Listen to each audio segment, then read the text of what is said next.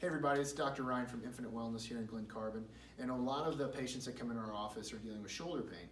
And so I'm going to just give you a few ideas or a few things to look for to help to prevent shoulder pain and rotator cuff injuries, bicep tendonitis, etc. So one thing you want to do when you're looking at your shoulder or looking at yourself is you want to look at how your shoulder sits in the joint.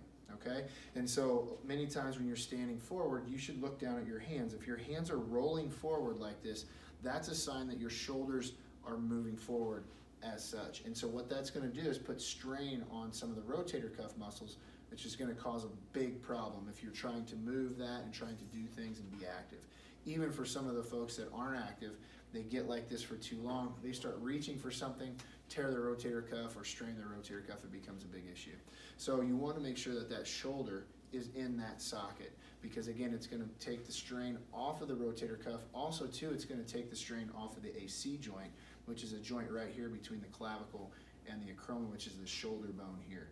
So this is just something that you can look for on yourself to help to prevent injury, chronic injuries, arthritis in the AC, and also rotator cuff tears in the future. So again, you want to make sure that shoulder is in that position, not rolled forward.